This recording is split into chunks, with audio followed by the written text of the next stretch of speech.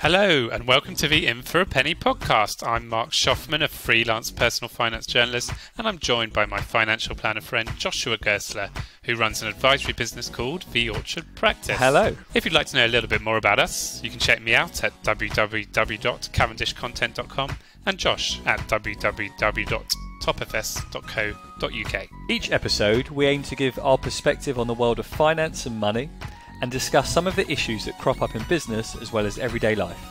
We hope that you'll learn something from our podcast as well as have some fun too. Thank you for downloading the latest episode of the In for a Penny podcast. Salut. Hello, how are you, Josh? Yeah, I'm alright, thank you. How has your week been? Well, it's been a fortnight, I think, since we last recorded. So it could be a fortnight since someone last listened, or they could just be listening as such is the benefit of podcasts. So, yeah, it's been alright, my fortnight. Yeah? It's been good. Tell me the highlights. The highlight was probably being named as one of the Vouch for top-rated advisors for 2020. Did you see that? I did see that. That's the Advisor Reviews website. Correct, yeah. That's an independent website where clients can go and leave reviews. Yeah. I was also top-rated advisor 2019, so it's 2 years in a row. Well done. Thank you. The pressure now is keeping it up, though, isn't it?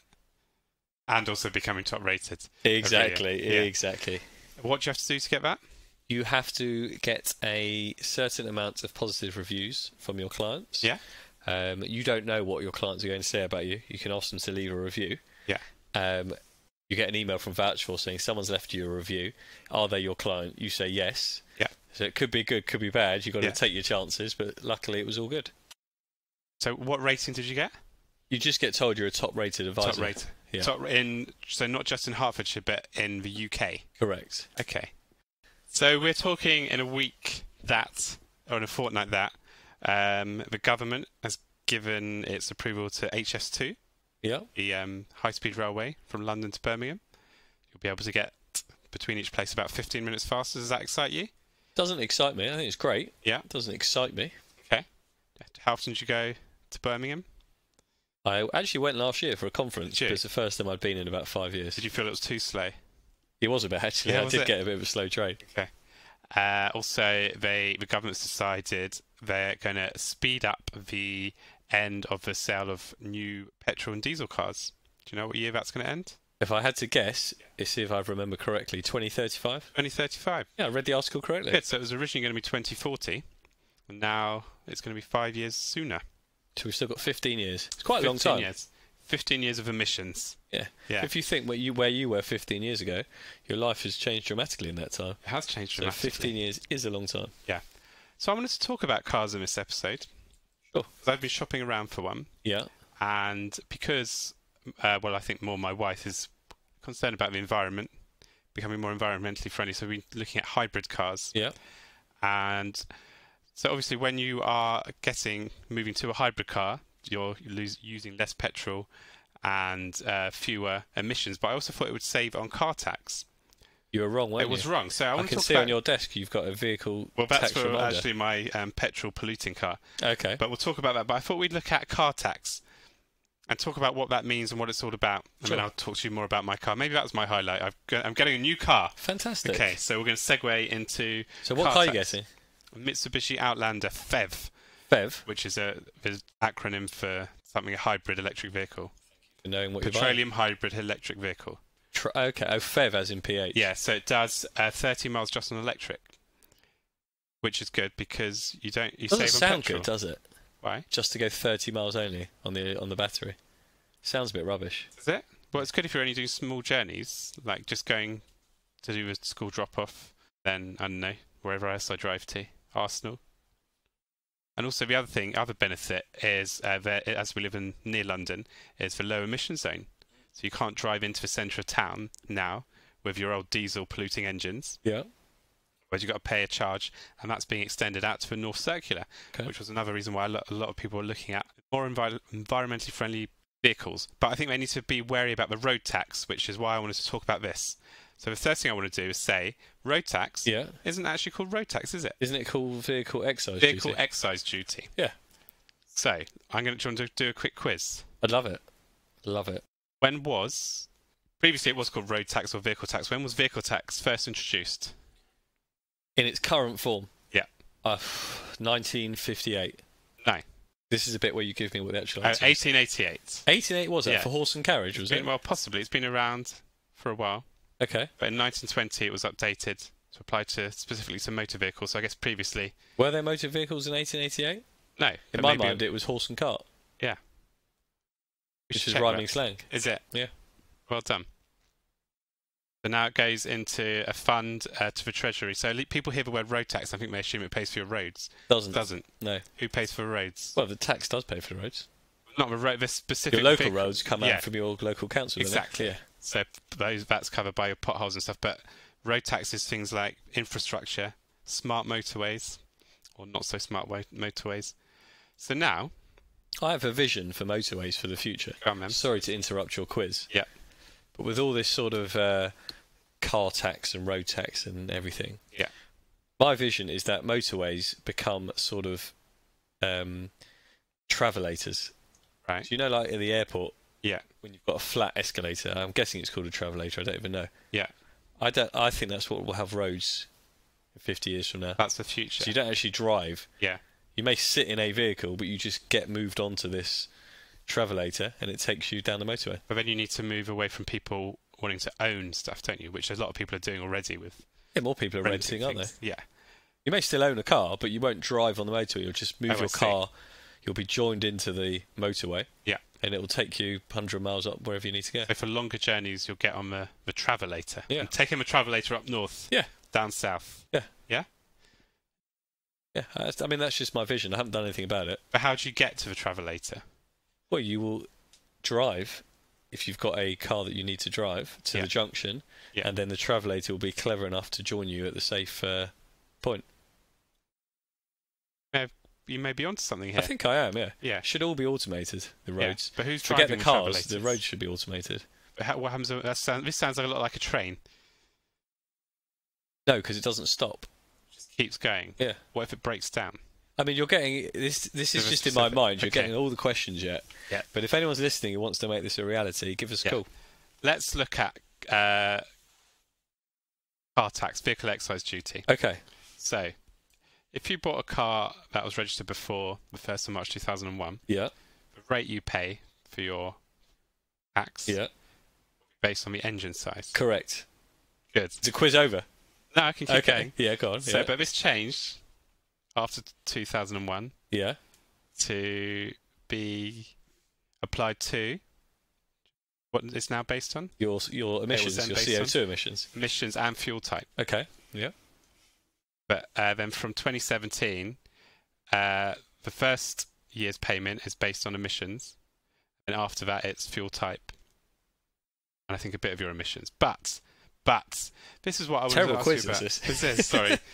I'll get back to a quiz question afterwards. They also added, as in the Chancellor, as in the government, added an extra thing where if the car's list price was £40,000 or more, you pay an extra £320 a year in road tax or vehicle excise duty for 5 years.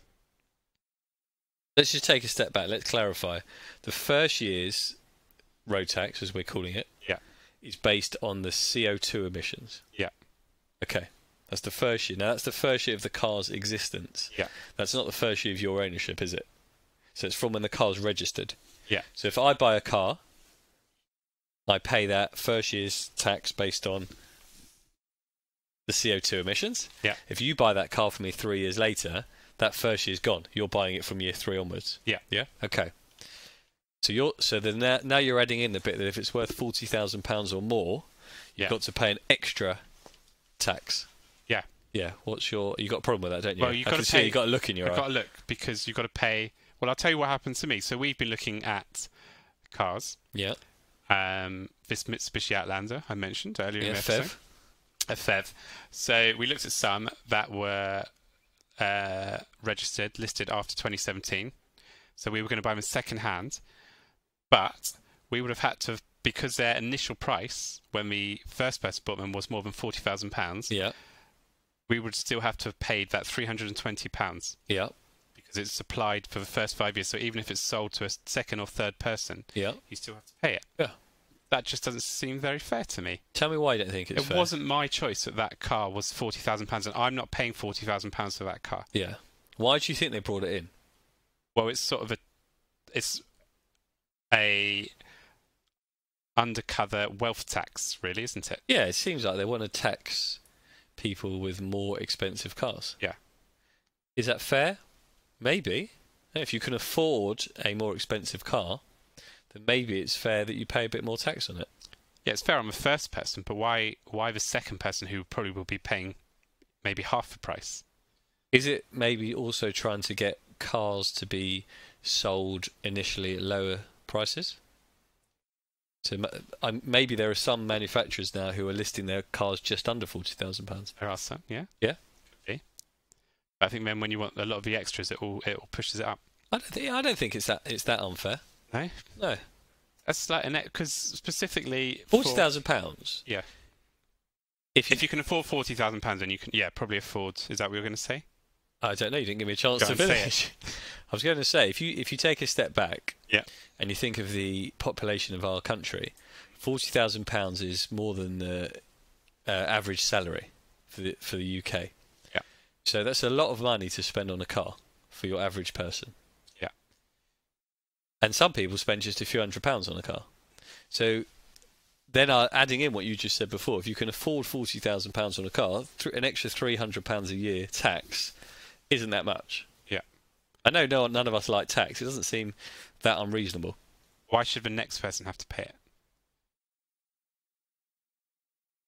I think if you don't have some sort of ruling, you run a risk that someone will buy it. There'll be some sort of scam going on that you buy it and then a month later sell it. Ah.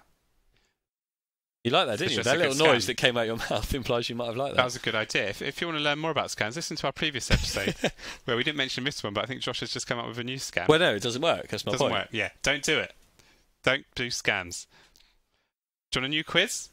New question? Sure, go on. Same quiz, new question. Okay. How much was raised from vehicle excise duty, car tax, in 2018? 400 million. More. Higher. 2 billion. Higher. 5 billion. Higher. 7 billion. Higher. Now I've just seen your screen. I've got the lower? answer. 6.4 billion. Correct. So that's quite a lot of money, isn't it?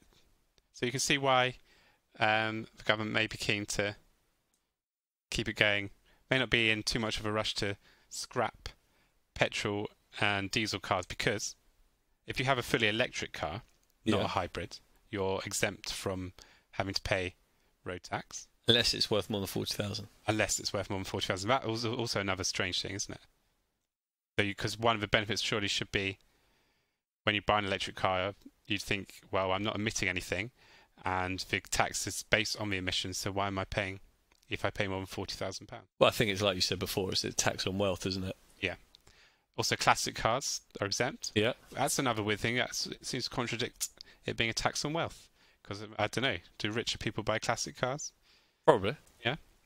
Do you remember when you tax your car, you used to have that little disc in the front of the car? Those were cute. Yeah, when did they get rid of those?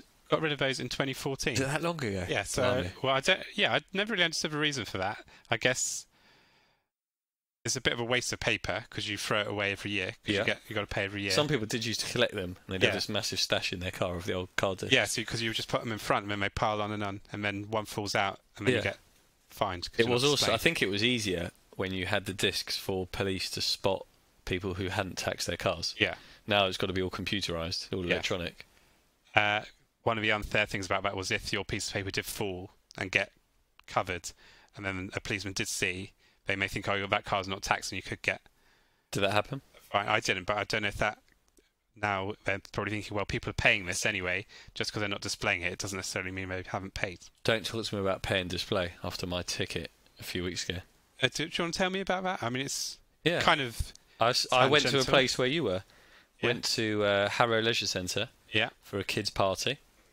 Didn't realise it was a pay and display car park, so just happily went to the party. Got back to my car, started driving off. I didn't even realise, and my son said to me, "Daddy, what's that yellow thing on the windscreen?" Oh, so you even drove off with it on. It's a good job it wasn't raining and you had the windscreen wipers. So went and got it. Was very annoyed because it was free parking anyway. Yeah. I just hadn't displayed a ticket. Oh, really? I didn't realise that. You didn't even... Oh, so you just had to get a ticket. That's annoying. Yeah, that is really annoying. Yeah. So I'm appealing that on the basis of that I'm an idiot. That's an expensive party to go to, isn't it? It was. Because you've got to buy a present and you get charged exactly 40 quid or whatever it is for a ticket. So I'll let you know how that appeal goes. Can't wait to find out. Do you want to know? Do you remember a few month or so ago I had a parking ticket? Yeah, I thought you'd never tell me. How have you got on? I felt I got rejected. Yeah, serves you right. They said to me, because my argument was we parked in a market traders bay but with a disabled badge, and I didn't see it was a market traders bay and you're supposed to be able to park in any residence bay. But the council came back and said, well, as part of your disabled badge you would have got a copy with all the exemptions, so obviously everyone carries that around with them and checks it. Yeah, I mean you've got a guilty face, so that's... I do have a guilty face. That's fair enough. So back to car tax and tax discs. Yeah. I think the discs were quite good because they would at least remind you that you needed to pay. Yes, you've now got to... do they still send annual letters? I think they do. Well, you still get an annual vehicle tax reminder every time, just a month or so before. And what they'll tell you is when it's going to expire and your choices of payment. But another thing I found is you can't pay it if your MOT isn't up to date. Yeah, you've got to make sure you got it. You also need that for your insurance as well. Yeah, for your insurance. But I didn't... It's a good way because also there's no actual... Unless you set up your own reminder, there's no actual way of remember. Well, how do I phrase this? It's hard.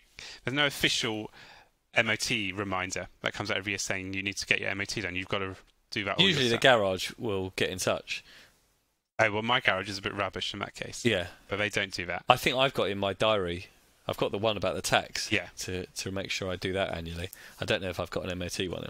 Often, if your MOT is at a similar time as your vehicle tax, and you try to do your vehicle tax, it will come up and say, oh, you need your MOT done. Okay, I'm not saying that's a good way of remembering your MOT, but it shows you've got to remember your MOT. Yeah, fair enough. It's a prompt.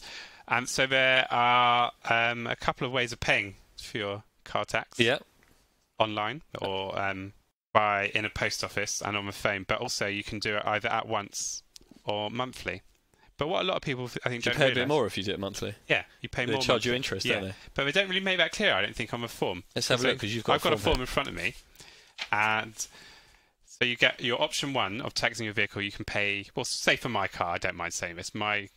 This is a petrol car, not for a hybrid.